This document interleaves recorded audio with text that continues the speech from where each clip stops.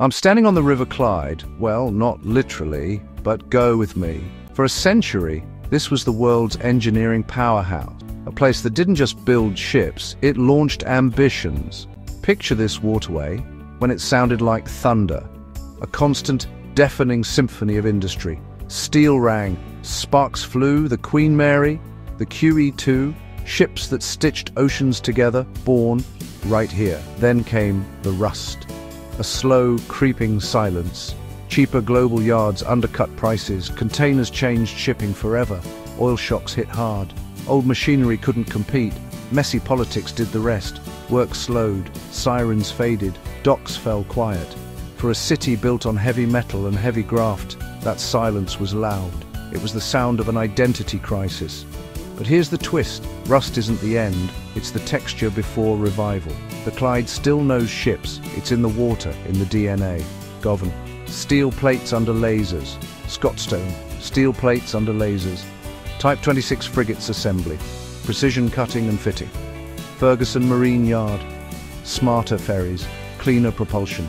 Lessons learned becoming playbooks. The skills, they didn't vanish. They retooled. Welders at work. Sparky's wiring systems. Planners with drawings. CAD screens and robotic assists. Apprenticeships are back. Mentors who can read a hull by its echo passing on generations of knowledge. Zoom out. Offshore wind platforms being assembled.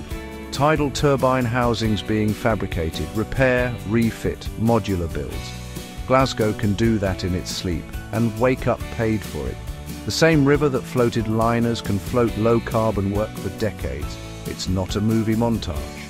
This is real work. Contracts won, skills retained, standards raised, deadlines met. Riverside Museum telling the story. Cranes, some just silhouettes now, point at what's next.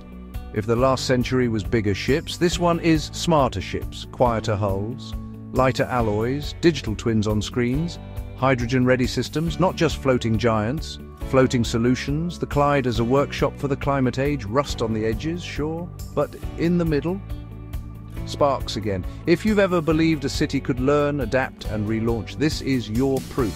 From raw to quiet to a different kind of noise. Not all comebacks look like the past.